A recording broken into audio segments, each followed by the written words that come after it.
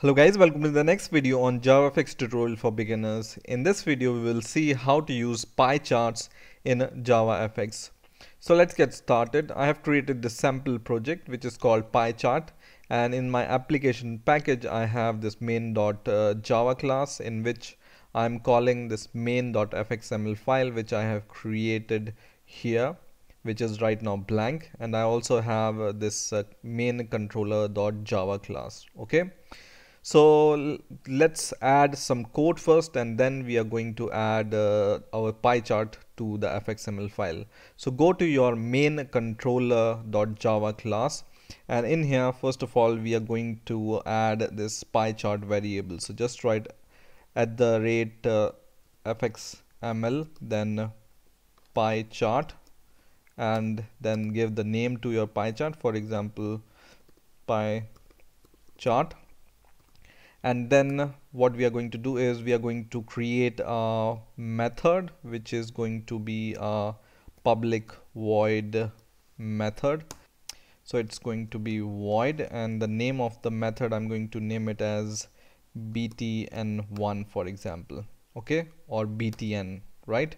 And as an argument I'm going to give the action event class variable and just declare this event. And inside this method what we are going to do is we are going to create an observable list. Okay, so just create an observable list, and this list takes this template argument.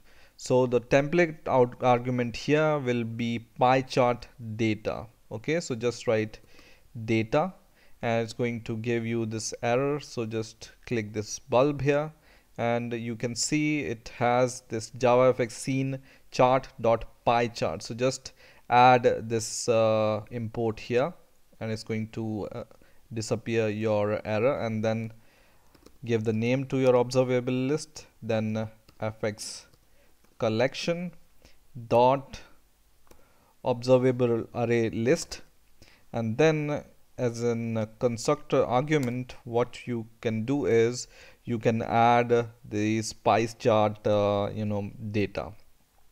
So how you can add PieChart data? You can just write new PieChart dot data, and this takes two arguments. First is the section of the pie chart. So for example the name of the section, right? So for example we want to make the pie chart for popular programming languages, right? So for example first language is Java, and the value of it is 50, for example, and then we will give the comma, and same we will copy maybe 4 times more, and the second language will be C++, third language will be Python, fourth will be C#, and fifth will be C, for example. Okay, and I will give some values to these languages: 20, 30, 40, and for example this has 15. Okay, and remove this comma from here. So now we have this observable list. So we just need to take our pie chart, and then we will just say set data, and then set this list variable here. Okay, so this is our code, and now let's edit our fxml file to perform this code. So right click on your main.fxml file and open it in scene builder, and in here first of all I will go to the layout and select the anchor pane, and I'm going to change the width and height of this anchor pane to 500 by 500, and then I will go to the chart category here, and I'm going to drag and drop this chart control here. Okay, and what I'm going to do next is I'm going to take a button from controls and drag and drop here. Okay, and the text of this button I'm going to change it as load chart, and the ID of this pie chart will be the same as we have given in the main controller. Okay, so select your PieChart and go to code and give the fx id here and save your code, and then we will connect our controller with the main.fxml file. So go to controller and then go to application.main controller, and then what we are going to do is we are going to select our button, and then we will go to onAction method here and select our method which we have created, which is this one, right? Save the code and refresh your project and then run your project. So right click, run as Java application, and now our app is running. So when I click this load chart button, it's going to load this pie chart, something like this. Okay, and you can see it's showing these names: Python, C++, C#, C and Java, and the section according to their values, right? So the most significant value here is for Java, which is 50, so it's taking the most of the pie chart, and the least is I think C#, which is taking the least section of the pie.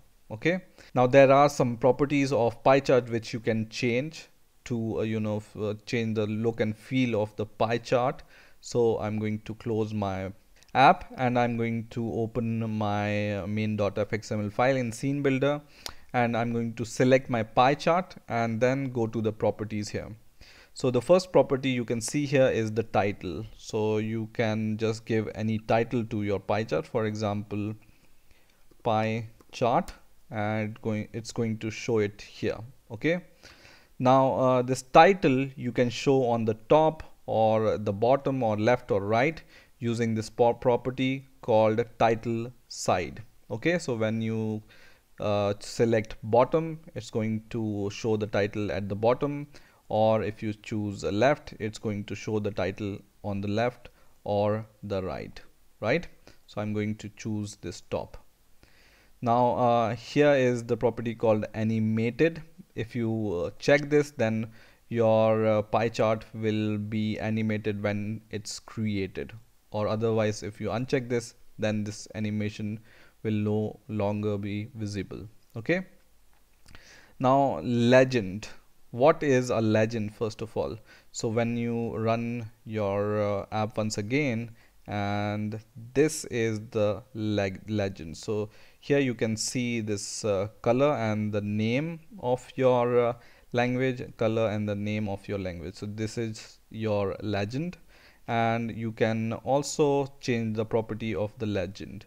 First of all, if you want to show the legend, then keep this checkbox checked, otherwise just uncheck this and then save your code and refresh your project and run it once again and click your button, and now you can see there is no legend. Okay, so using this selection checkbox, you can choose if you want to show the legend or not.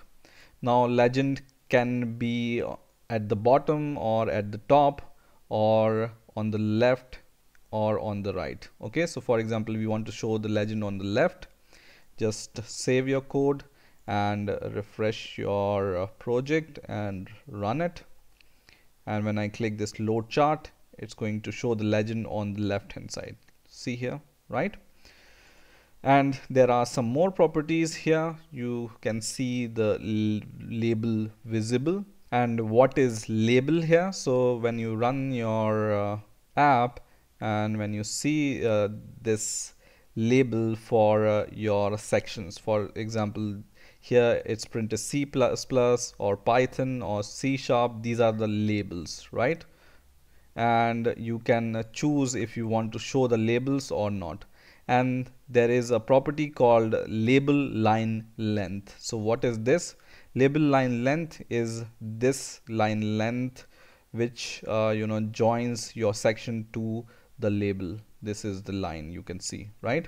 So for example, we can set this length to 1 here, and then save your code and refresh your project, And right now you can see this label line is little bit bigger, right, which is of magnitude 20. Now when I rerun my code and load the chart, you can see the label line is now very short because its magnitude is 1. Okay, so that's the label line. So I will make it 20 once again. Now there is a property called clockwise here, right? So once again, when I run the project and load my chart, you will see here it animates clockwise, you see, right? So it animates in the clockwise direction. Now when you uncheck this option and then save your code and refresh your project and run it once again and load chart, now you can see it animates through the anti-clockwise, right? So this is for that animation, so you can make it check or unchecked, it's on you. Okay, so this is how you can use pie charts in JavaFX. I hope you've enjoyed this video. Please rate, comment, subscribe, and